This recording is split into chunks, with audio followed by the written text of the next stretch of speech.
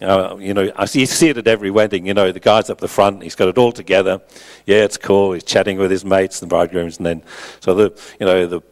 the bridal party come down. He's all cool. Then the bride appears at the back, and you can just see that moment when the eyes sort of fill up with tears and sort of trying to hold themselves together because this beautiful girl's coming down towards them. Every bride looks beautiful, don't they?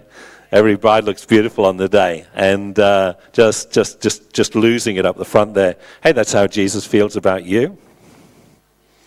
You're his bride. I had my little granddaughter Krista Rose sitting on my knee the other day. I said, Krista Rose, I love you. She said, Granddad, she said, I love you to the moon and back. What does that do in your heart, And I want to tell you, Jesus loves you to heaven and back, all right? Is that cool? Jesus loves you to heaven and back. So, that's the sort of relationship he wants us to have with him. There's things we experience in our own lives are all reflections of the incredible things that God wants us to have with him. You sit a little granddaughter on your knee and don't rush them. I mean, they'll get there, That's, yeah. Yes. Cool. Amen. It's, just the grandkids on your knee is a fantastic thing. And just think about how Jesus feels about you.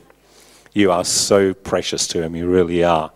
And he loves to hear you say, I love you, Jesus. And he said, I love you to heaven and back. Yeah? Is that cool? So I thought that was a really cool thing. And that's how he feels about his church. And finally, that's a bride to display his splendor, an army to exert his dominion. And I'd just like to talk about that a little because I think the Lord wants to shift our thinking as to who we are. Knowing who you are is really, really important. And I just want to share that a little this morning. It brings the confidence factor to you when you know who you are and what you possess and what God's given to you, especially in the way of authority. So Jesus said, I will build my church. The Message version says, now I'm going to tell you who you are, really are. You're Peter, a rock. That's just a small stone. This is the rock, the massive rock outcrop, of course, which is Jesus, on which I will put together or build my church, a church so expansive with energy that not even the gates of hell will be able to keep it out. Now, some of the versions of the Bible read as if we've got these gates of hell sort of marching towards us. Now, that's not a good picture. Hey, we are the ones who are on the offensive, rescuing people from a lost eternity. That's the correct picture, all right? We are in the ascendancy, not the other way around. The light always overcomes the darkness. The darkness cannot extinguish the light. We shall overcome. We shall see the victory. We shall see multitudes who are in the valley of decision brought into a place of knowing the Lord Jesus, knowing a future and a hope and a destiny and a secure eternity with Jesus. So we are the ones who are storming the gates of hell, not the other way around. Amen? And so that's not all. You have complete and free access to God's kingdom, keys to open any and every door. No more barriers between heaven and earth and heaven. A yes on earth is a yes in heaven, and no on earth is a no in heaven. That's the authority that is given to us. And I just want to develop that thought a little this morning. When Jesus said to the disciples, I will build my church.